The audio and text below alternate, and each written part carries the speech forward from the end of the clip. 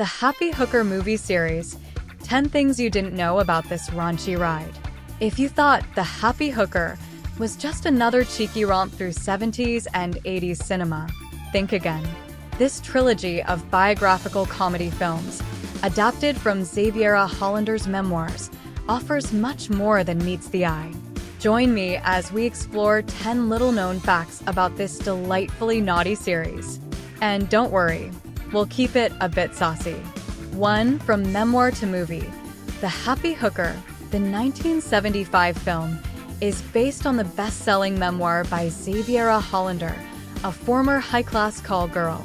This adaptation, directed by Nicholas Scarro and starring Lynn Redgrave, takes you through the witty and amoral streets of New York, where greed and lust are the main attractions. 2. Lynn Redgrave's professionalism.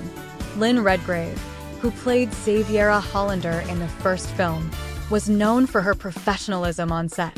Despite the film's risque content, Redgrave approached her role with the decorum of a Shakespearean actress, even while navigating scenes involving bed-hopping and body humor. 3. Ebert's disapproval. Not everyone was a fan. The legendary Roger Ebert gave the film a scathing one-star review, suggesting that if Horatio Alger were alive, he'd be appalled. Apparently, Alger's tales of pluck and perseverance didn't quite prepare him for a narrative of entrepreneurial sex work. 4. A sequel with a new star. The sequel, The Happy Hooker Goes to Washington, 1977, saw Joey Hetherton stepping into Xaviera's stilettos. With a tagline like, "She served her country the only way she knew how," it's clear this film didn't take itself too seriously.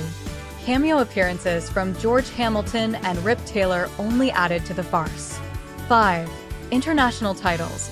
The film's international appeal is evidenced by its various titles. In Spain, it was En Washington los senadores están calientes.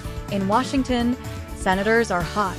And in Finland, it became Xaviera Washingtonisa, Xaviera in Washington. Because nothing screams international diplomacy like a hooker in high heels. If you like this video, give us a thumbs up and join the crew by subbing and clicking the bell. 6. Hollywood Bound. The final installment. The Happy Hooker Goes Hollywood, 1980. Starred Martine Beswick and featured none other than Adam West. Yes, Batman himself. Released in the UK as Hollywood Blue, it brought Xaviera's antics to the glitzy world of Tinseltown, proving that even Hollywood isn't immune to a bit of body humor. 7. Behind-the-scenes drama. Redgrave's husband, agent, and manager, John Clark, was notorious for injecting himself into every aspect of the film's production. When the film didn't fare well at the box office, Clark even sued Cannon Films for inadequate publicity. The judge, however, was unimpressed and dismissed the case after glancing through Tom's press book. 8. A witty work. Despite its subject matter, the original Happy Hooker movie is often described as a witty work. Who knew a film about a sex worker's life could be so clever? It just goes to show that even the most scandalous stories can have a sophisticated edge. 9. Publicists' Guild recognition. The film marked the first on-screen credit for Tom, the publicist, who had worked behind the scenes on several major projects. His involvement ensured that the film received ample attention, even if some of it came from courtroom drama rather than cinema reviews. 10. Friendships and collaborations.